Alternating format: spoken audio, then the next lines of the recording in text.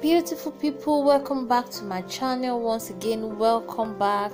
Thank you for coming back. If you are a returning subscriber, if you are new here, please do subscribe, like, comment and share so you'll be able to get more updates on this platform. Guys, the news I'm about to share now is a very sad one. I'm so heartbroken. I'm so sad right now.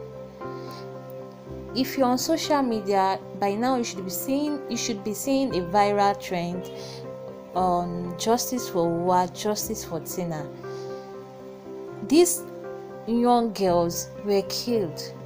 These young girls with promising futures were killed. Please stay tuned and let's check what really happened.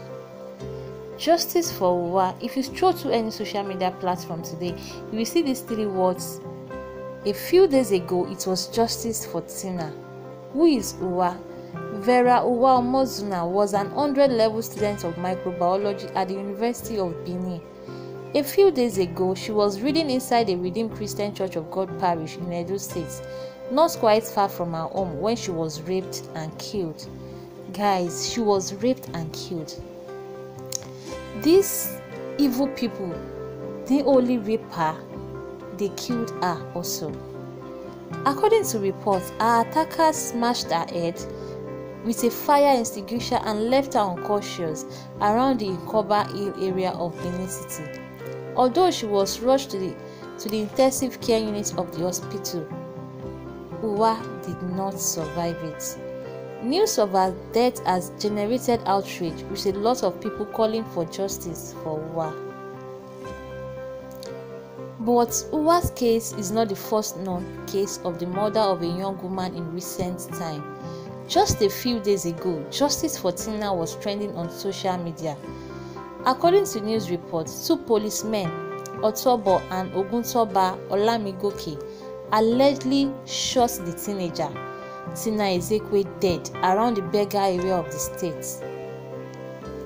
The death of both women has raised an alarm, especially with women in Nigeria who are constantly faced with discrimination and violence on a daily basis. What makes it worse is that cases like this are reported, yet no real justice is done. In 2015, UNICEF reported that 1 out of 4 girls had experienced sexual violence before the age of 18. As at the time of reporting this case, there have been no official statement by the spokesperson for the police in Edo State, neither has the church released any statement. We do hope that there will be justice for Uwa and justice for Tina. Guys, please, let us make this go viral. There must be justice for Uwa and justice for Tina. And I really hope that our government will do something about it so we all can be saved. We have sisters, we have children, we have God. I really hope that we all will be saved in this country. Thank you for watching. Please do not forget to subscribe, like, comment and share.